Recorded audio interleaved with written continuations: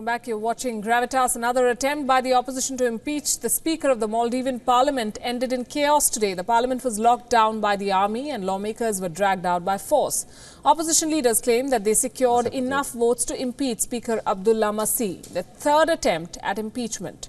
4 opposition parties have come together to fight the Yamin government, and the charge is being led by his own brother, Maumoon Abdul Gayoom. But President Abdullah Yamin's party dismissed the impeachment motion even after 4 of his own lawmakers decided to vote against the party line. President Yamin's government has been accused of embezzlement and rights abuses. Speaker Masih, a key ally of President Yamin, too faces these charges.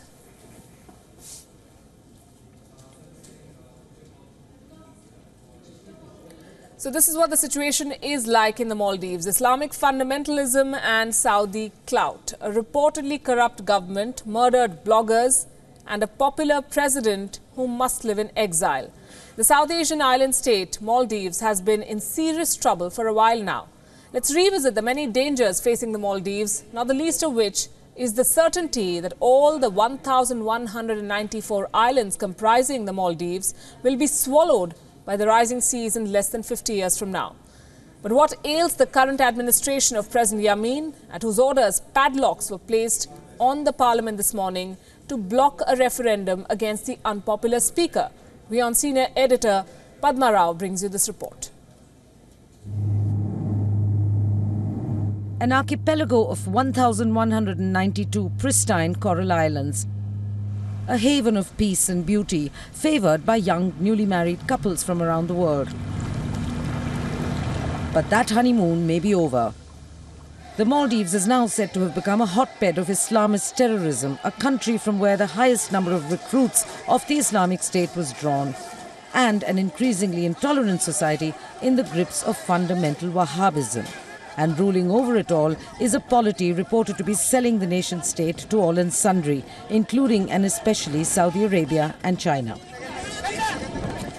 Since the surprising victory of the Maldivian Democratic Party after 3 decades of stentorian rule under strongman Maumoon Gayoom in 2008, Maldivians say that the downslide of the idyllic South Asian country has been dismally rapid.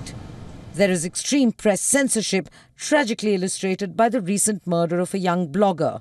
The killing was just the latest in a series of incidents of intimidation, harassment and attempts to murder all those who question the authorities. However, more than the big fish of the Maldivian political firmament, it is nature itself which poses the biggest threat to the fragile archipelago. Global warming is causing the oceans to rise, and it is for certain that the pristine Maldives will be submerged by the sea in 50 years.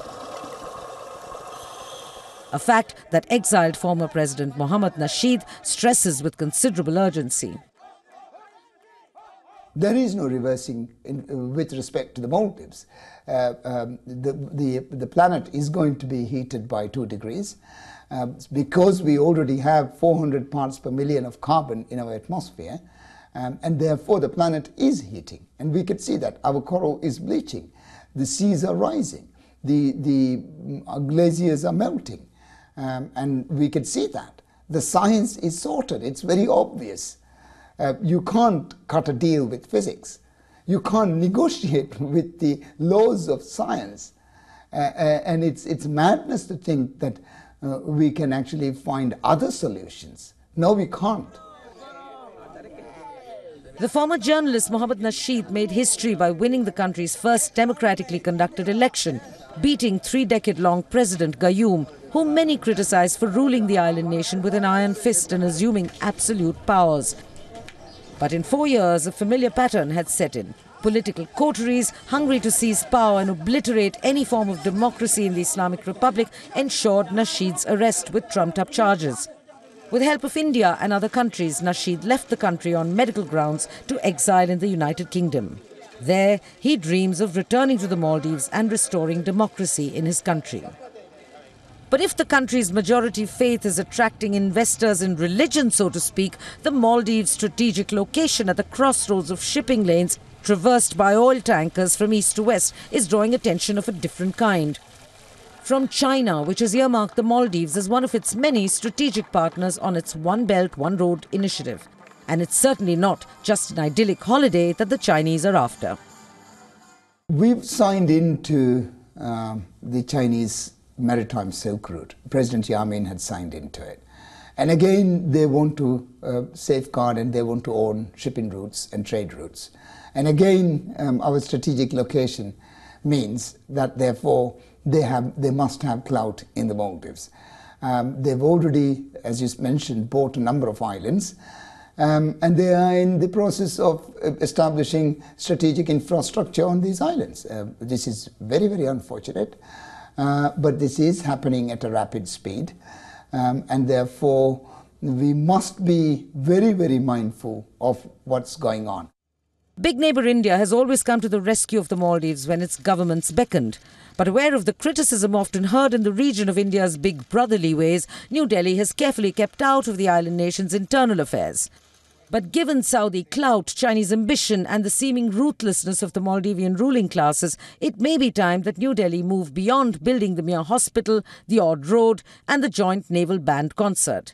If the seas lapping India's shores are to be guarded against incursions by states that do not belong to the Indian Ocean rim, it is time for India to take the lead before the tide turns irreversibly. Padma Rao. And joining us this evening, Ahmed Malouf, MP for the Galhulu South constituency, joining us from the Maldives this evening. Also with us from Sri Lanka, Mohammad Nasheed, former president of the Maldives, one of the founders of the Maldivian Democratic Party. Good evening to both of you. Mr. Malouf, to you first. What happened today? Can you describe for us and what do you make of these developments?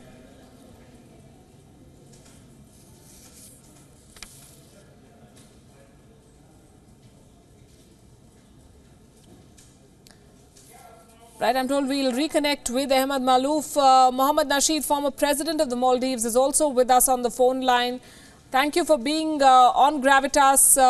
Mr. Nasheed, we spoke to you on Friday. We discussed what was expected and sure enough, playing by the script, once again we've seen a repeat of March. Well, thank you very much. It's very unfortunate what is unfolding in the Maldives now. The military has taken over the parliament. The parliamentarians were due to deliberate upon a no-confidence motion on the speaker, but the chief of the defense force got the parliament surrounded by soldiers and then later on stormed into the parliament. And then they arrested a number of parliamentarians and also evicted everyone else who were in the house. The military still continues to occupy the parliament. Reconnect with you, Mr. Nasheed. The audio is not very clear, but this is what has happened today.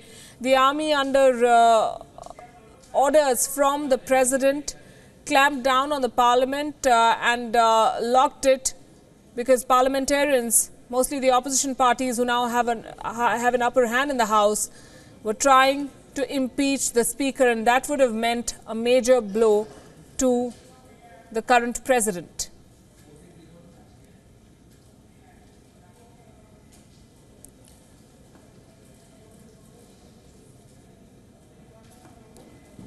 And these are images from earlier today. Remember, India has been watching this situation very, very closely because Maldives has become strategically very significant over the past few months, with China investing millions in this region, engaged in construction projects, and Maldives has given away many strategically located islands and navigation points to China and has become a very, very important part of its Belt and Road Initiative. The opposition, led by Mohammad Nasheed, has said that if they came to power, they're going to scrap all the China projects. Easier said than done, but nonetheless a start. India has been watching these developments with caution.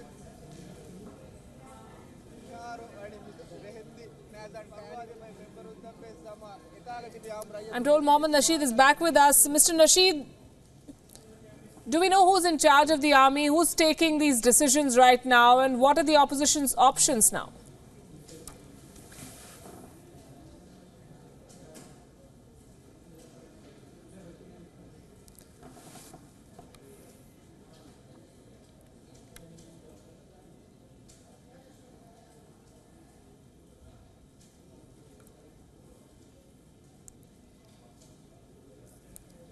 We'll try and reconnect with them. We're going to take a short break here. When we come back, we'll talk about what's happening in Israel. Jerusalem is on the boil. The Arab League says Israeli Prime Minister Netanyahu is playing with fire. We tell you why the placing of metal detectors outside a mosque has sparked the worst violence in years.